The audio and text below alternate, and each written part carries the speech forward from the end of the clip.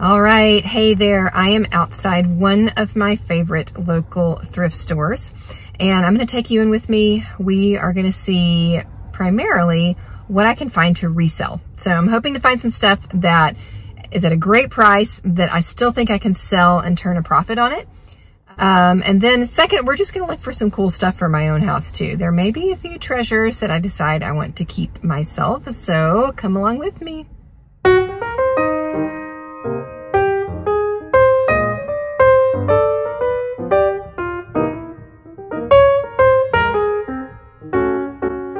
Y'all, I just have so much fun going to the thrift store. It feels like a treasure hunt every time. I get excited because there's just no telling what you're gonna find.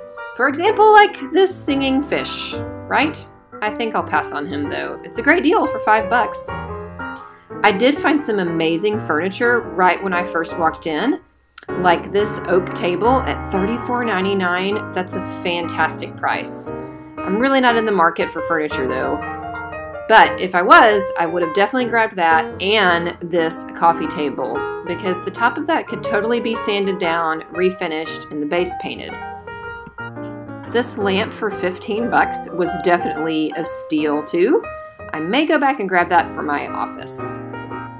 Another thing that I always do when I'm at the thrift store is look at their used book selection. I think old books are great for decoration, and sometimes you can find some really cool ones. I was excited about this book. It's pretty old, and it has just some really neat photography in it. And then I also decided to stock up on some really cheap vintage paperbacks. I have another plan for those, but I'll have to tell you guys about that in another video. So it was kind of a slow day, bummer. Found a couple books, some books for my kids, some books that I think I can resell. Had I been in the market for some furniture, there were some cool furniture pieces in there today, but I'm not in the market for furniture today. So we're gonna keep looking. All right, guys, it's another day. We're at another flea market. We're gonna give this one a go this time. Let's see what we find.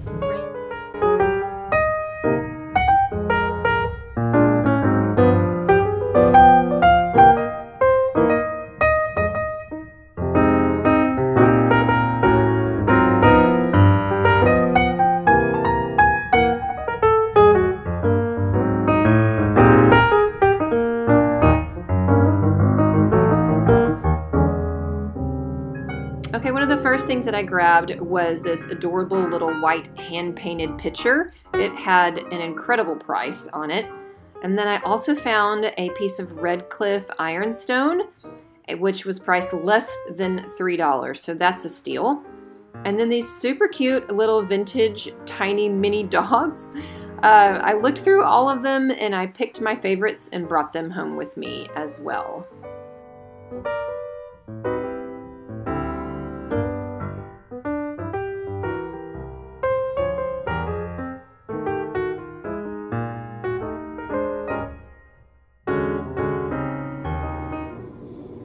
All right, it's time to walk through our finds from my 2 trips out thrifting, one to the thrift store, second trip to the flea market. I wanna show you guys just a little bit more in detail what we got, give you some ideas for maybe how I'm gonna use it, as well as some ideas for how you can use if you have some of these similar things. So I got a cat visiting with me. You might see him wandering around a little bit. Okay, this is the first find. Yeah, there he is. Sorry, I know it's backwards. We're filming backwards today, but this is an old, it's not quite a hymnal. I think it was just more just general sheet music book, but it is definitely church music. Got some great patina to it. The cover's in good shape though. It's definitely all intact, but it definitely has that vintage patina. Lots of pages in here. So what I think books like this are great for, I love getting old sheet music. If you don't want to keep it intact as a book, you can definitely pull it apart. Use the sheet music. Some of you, that may make you cringe to think of pulling it apart, but you can use the sheet music in your crafts. You can use it for decoupage. You can use it to make, you know, banners, signs, all sorts of stuff. Or if it was me, I would probably just sit this on a coffee table. It'd be a coffee table book along with a couple other vintage books. Somebody would pick it up, they'd start thumbing through it, it would, you know, maybe bring them back to, you know, maybe their childhood church growing up. I just think it'd be a great little book to just sit out and have for your guests to look through. So, and I think it was like maybe 50 cents. All right, the second book that we found at the thrift store, and again, sorry, I know it's backwards, but is Europe in Color, and it's a hardback book. Now the cover is not, you know, in the most excellent shape. It's got a few spots on it, but the reason I got it is because it is full of these beautiful full color photos.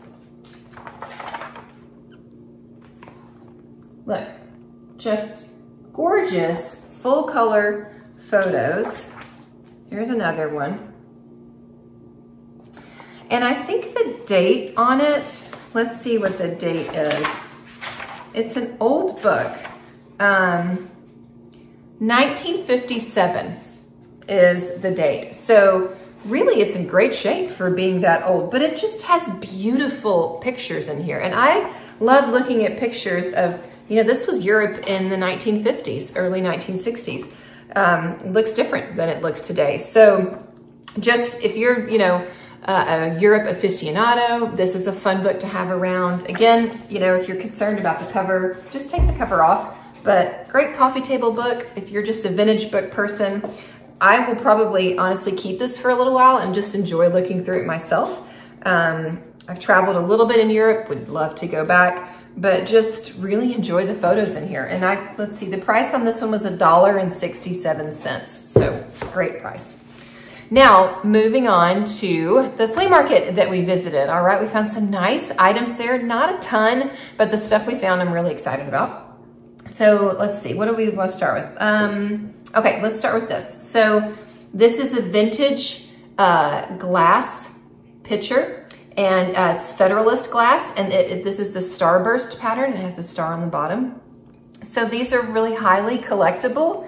It was a great price on this one. Here's the cat again. I think I paid $5.99 for it. They're priced, you know, anywhere from $15 to $50 on resale sites, Etsy, eBay. But, you know, anything vintage kitchen glassware is really popular right now. Kind of crazy. It's just, he's gonna take a bath back there. Sorry, I hope that's not distracting.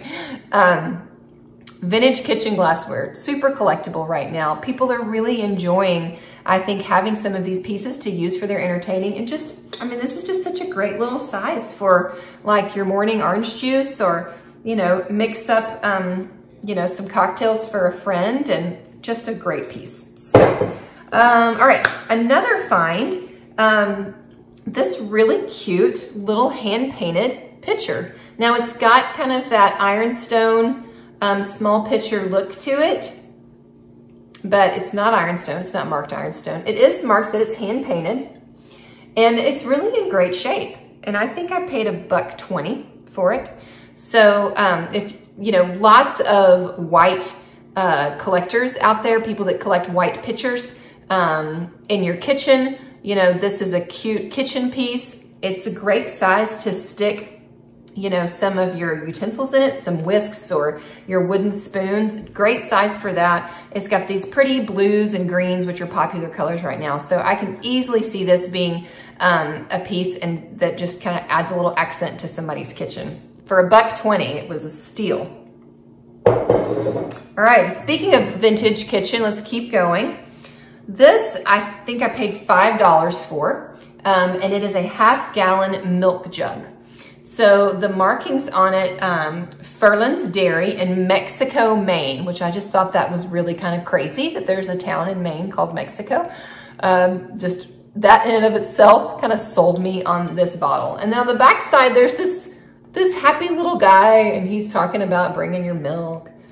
And it's just so fun. Like I definitely didn't live in this era where this is how we got our milk, but man, I just think it's really cool. So for $5, this was a no-brainer. Any sort of milk bottles are definitely collectible. Of course, they really range in value based upon their condition. Do they have the lids, the markings on them? I don't think this one is like particularly got any sort of crazy value on it. There's definitely room to make some money. But you know, anybody that's got, again, any sort of vintage kitchen collection, this is a great piece for your shelf space. You know, drop some greenery in it, a nice little vase. It's got some punchy colors to it. It was a great find. All right, this I was super excited about. This is a piece of ironstone. Now it is marked, it is Red Cliff ironstone, which is not one of the super collectible kind of high-end brands. It's definitely more common, but it is still marked white ironstone, and it's a little sugar pot. It does have the lid. It's missing the spoon. And then I do think on the lid, I could tell that it was broken and it's been glued back together. But again, you guys, that doesn't really bother me. I paid $2.50. Yes, it was either $2.50 or $2.60 for this really nice piece of white ironstone.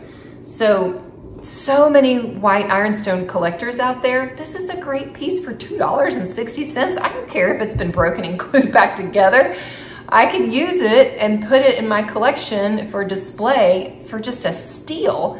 And it's got that, you know, I don't know if you can tell, but you see the crazing on it, which just really gives it that cool vintage patina. Amazing price, amazing find. All right, these last two are so cute. Well, actually we have two more and then a surprise that I didn't show you. But so one booth had all of these little miniature dog figurines. And you guys, a lot of times this one is stamped from Japan. A lot of times these old figurines, they were produced in Japan. And so you kind of want to look for that stamp. But here's a little French bulldog. Isn't he cute? Here's the size. He's adorable. So cute. Any dog collector would love this piece. I mean, perfect little piece for a shelf. Stack it on top of a couple old books, and you've just got this super cute little vignette. Not only that, I found this guy, but then I also grabbed this little guy, and let's see if I can hold them up together. His two little friends. Aren't they so cute? Look at that. So this one is totally doing the little puppy pose, and this one's laying down, and then, you know, I guess this is maybe the mom. And so all three of them, and this one is Stamps Japan, all three of these little guys for $1.50. So cute. Such a cute little piece of decor. And I tell you, if you have this sitting out somewhere in your house, people are gonna pick it up, they're gonna look at it, they're gonna ask, it's gonna spark conversation. That is why I like to decorate with quirky little things like this, because it sparks conversation. So this set of guys was $1.50. This French Bulldog was $1.50. So these are gonna go into my next Facebook Live sale. We're gonna see if we can add a couple dollars onto that and make a profit. I just think they were a steal. So, all right, my absolute favorite thing though, and I didn't show you guys this in our walkthrough video. It has nothing to do with decor, but it does have to do with thrifting. My absolute favorite thing that I found while I was out at the flea market is this salad spinner.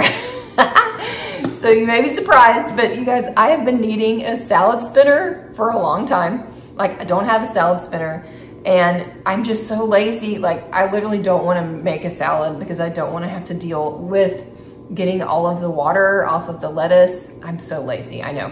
And so I knew I needed a salad spinner, but they're like 30 bucks new at the store, and I did not want to pay that. So this one is actually a sharper image salad spinner.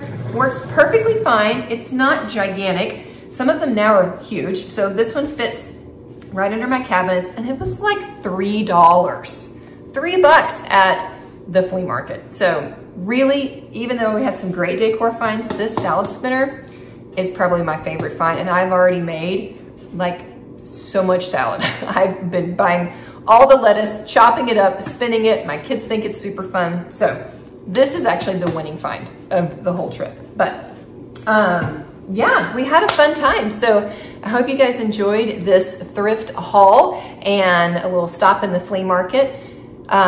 You know, it's exciting to me every time I go because you never know what you're gonna find. As always, if you like this video, if you want to follow along with me at Lost and Found for more thrift and flea market hauls, then please like this video and subscribe to our channel. We've got more coming. I'm always out looking. Thanks so much for joining me today. See you guys again soon. Bye-bye.